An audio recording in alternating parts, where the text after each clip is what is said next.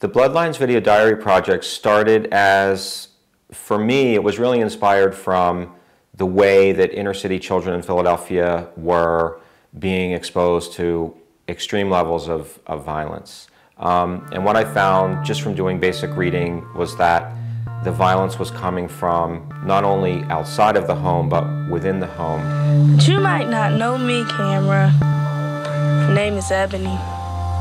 My name is Dennis Maderi, and my eye gonna be famous, dog.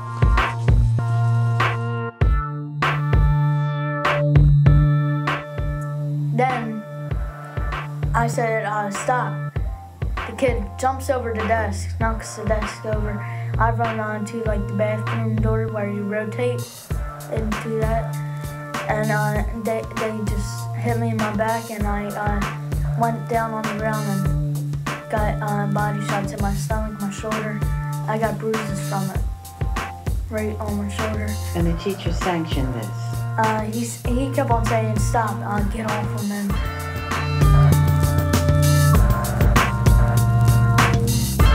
Get me off the camera. I will bust the camera. My mom was both of my parents. I mean, she's Superwoman for being who she is. I don't think I missed out on anything. I mean, it hurts me sometimes that I can't say that I had a father, but I'm okay with it.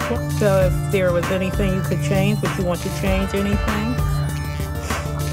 Yeah, I mean, I wish she was there for me, but I can't change the past.